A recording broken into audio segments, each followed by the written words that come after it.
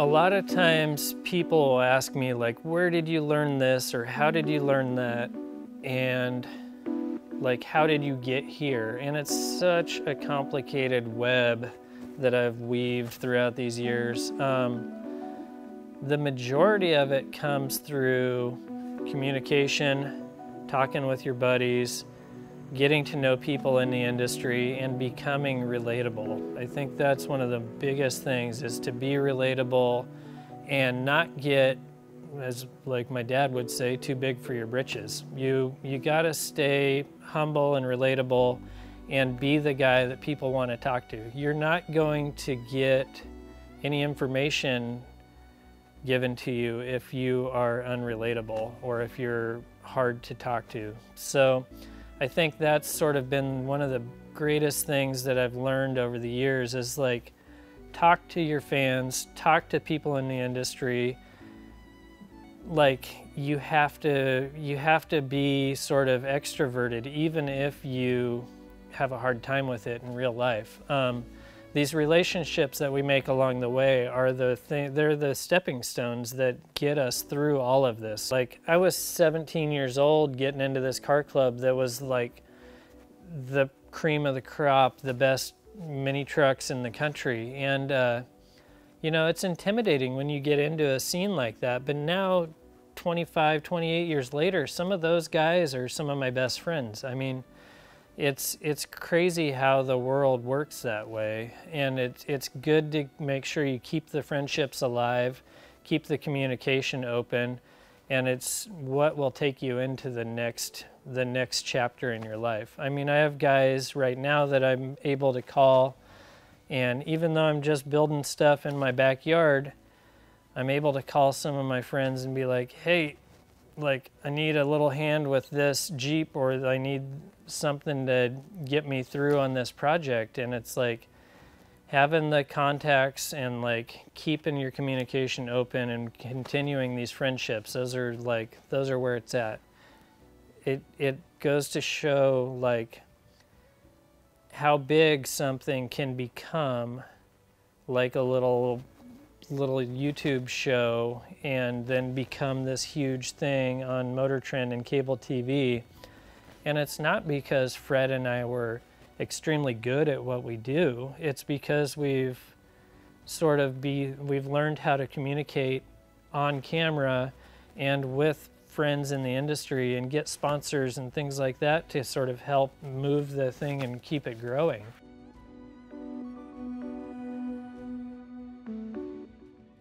I'm sure a few of you have heard that Dirt Every Day got canceled. That was a pretty big hit to me as well as Fred, I know that. But we couldn't have made it that 11 seasons, 10 years, 138 episodes without support from guys and gals like you. The amount of support that we got after the news broke was unreal. We have always sort of had this like Dirthead club that Fred and I have it's a pseudo club that actually it does exist now because of the fans and the people that watch Dirt Every Day. So everybody out there that supported that show for so long, you guys are all the dirt heads. My automotive passion kind of started probably in 1995. That was about when it began. I was into bicycles like my entire childhood. I spent every day, every afternoon riding bikes, building jumps. Like, that was it until I was 15. When I turned 15, that meant my buddies were all turning 16, and it was time to start working on their rigs. The first rig I ever worked on was my buddy Wes's 1982 Isuzu Pup, and I lowered that thing with some lowering blocks in the back and cranked the torsion bars in the front. It was probably a job that should have taken an hour, and I think it took Wes and I and 4 other people from the complex probably an afternoon or a whole weekend. But we ended up lowering this little Isuzu truck, and that sort of steamrolled into my first car, which was a lowered Nissan Sentra. All my buddies having lowered pickups, and that was it, man. High school was some good years for building custom cars and getting into that whole scene. fast forward from that, after like the cheap cars that we were driving in high school, I was able to get into a 93 Toyota pickup, and that one was the start of fabrication for me. I basically was going to college and I was changing oil at Saturn, and then at night I was going and working for a fab shop called the Chop Shop, and basically did trade work for a bunch of work that we did on the Toyota, and I worked there for 9 months throughout my college years, and that was sort of the intro into fabrication and customizing and welding and all that. The customs took me all the way up until probably '05, and that's when I got my first Jeep. I had been around all the cars and customizing for so long, and I had a shop at that point where I was building stuff for other people. And that was sort of the same time frame we started going camping in the desert and hanging out with some of my other friends. Started hanging out and camping in the desert with my friend Jeff, and he had a little CJ7. So that was sort of my intro into Jeeps. I went out to the desert camping and I was like, the CJ7 is really cool. You can watch it flex and articulate and get traction. And at that point I was kind of tired of building lowriders and just have them go and park in a parking lot and lay down, and that was it. That was all the car did. It would drive to a parking lot and lower down, and it was like, well, that's cool, but I just did all this work and all this fabrication and suspension design, and now it's just sitting in a parking lot. So I took that mentality of building crazy suspensions and using airbags in the process, and I built my 88 Jeep Comanche. Yeah, built my 88 Jeep Comanche, and that was it. It was airbagged and four-linked in the rear. I actually tried buying a lift kit for it, and the first trip out I broke all kinds of parts, and I was like, I can do better than this. So that was my intro into off-roading. 88 Jeep Comanche, going desert camping. Had my girlfriend at the time and a dog, and that ended up being a wife and a dog and 2 kids. And then the Comanche wasn't big enough, so we had to move on to SUVs. So I guess I had already been working with other friends in the magazine industry. I had friends who were in Mini Trucking Magazine. I'd worked with a couple guys in some of the hot rod magazines. And then I was all in on this off-road scene, but I didn't know anybody. You like fast forward from that a little bit, and I became friends with a guy named Tom Boyd. He's the craziest dude you ever met. He's been on Ultimate Adventure as many times as anybody. Actually, he's been on more than anybody.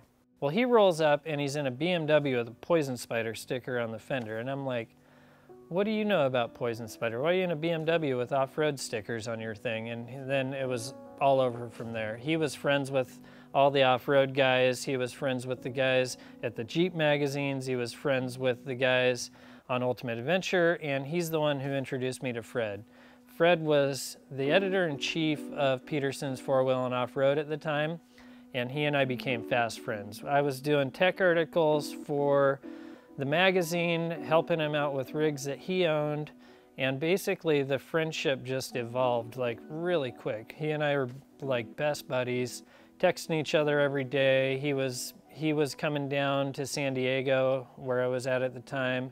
We would build a roll cage in a Jeep and throw that up in the magazine.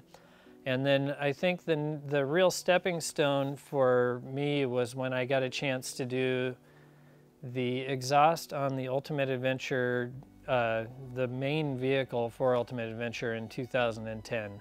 It was a CJ7, aluminum tub CJ7 that Rick Payway owns now. And Fred was building it for Rick at the time. And I was able to get my foot in the door with that. And that sort of spiraled everything out of control. After the UA thing happened, or after I was able to do that exhaust work on the UA rig, I'd kind of got my foot in the door. I was able to weasel my way onto Ultimate Adventure 2010 by going along with Tommy, prepping his rig and hauling it all the way across country. So that was sort of my stepping stone into Ultimate Adventure. Shortly after that, Fred spun off of the magazine side of things, and he started a little video thing called Dirt Every Day. And that was basically, it was just a spinoff that the magazine guys were kind of doing and putting over on YouTube. So he had that Dirt Every Day thing rolling for a couple of years, and then they were like, you know what, Fred, you probably should get a co-host. And Fred called me up and he was like, hey dude, do you want to co-host Dirt Every Day with me so that they don't pick some guy that I don't really want to hang out with? And I was like, yeah, I don't care. So there it is. I guess that was I don't know, that was a long time ago, but I think right around that time was Mad Max's Off-Road Runner. And you know, it's rad.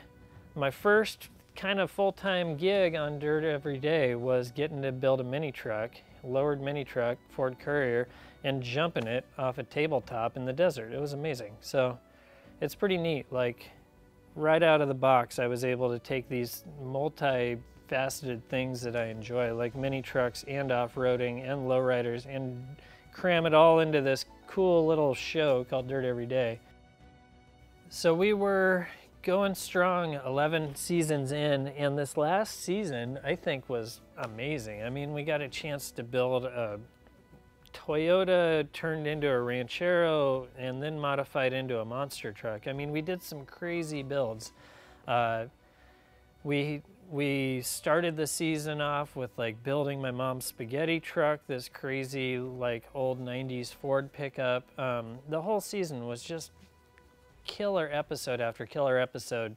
So when we went into this meeting for season 12 thinking that it was going to be the green light, and they were like, sorry, it was a good run, but we're not going to be doing that anymore, Fred and I were just like, what just happened? Like, how did that happen? I don't know. It was a hard hit, but it's sort of, looking back, I'm like, you know what? We did 138 episodes and kept it fresh the entire time. So I kind of feel like it was a hard hit to take, but we kind of went out on top, in my opinion. I feel like this realm that I'm in right here, the TV thing or the YouTube thing, the video thing, is really where I can shine as far as being a craftsman or a fabricator or whatever you want to call it. Basically, I'm a maker of things. I really had a hard time in real life with running a shop and just selling labor and paying my bills. And when you're selling labor, it's like, it can be good, but you're never going to get rich doing it. As soon as I was able to like shake that, chasing that dollar and like trading that hour for $1, I was able to like start doing the fabrication and stuff, the building that I wanted to do. I feel like this is where that type of work shines. Like, I can take and show you the idea of how to use that tubing bender, and you can take that and use it in whatever form that you want to. I can teach you how to use it in building a bumper, but if you need to use that information for building a roll cage or building a handrail for an apartment complex, like, it's all just good, useful information. And I feel like this is my time to take all this information that's in my head and be able to give it to you guys and let you run with it. I feel like now's the time, and the amount of space is running out, so I feel like I gotta like give away some of this information so that I can keep learning, you know? There is no other time than now. It is time to take this thing, the shop that I have and these tools I have and this knowledge, and figure out how to use it to my advantage and pass on as much of this information I have to you guys. I couldn't have got here without support from fans like you and viewers like you, and I really hope that you stick around and keep watching. I hope you can push through my bad editing and my bad camera work and probably rambling on, but I think we can make this thing grow and become something great.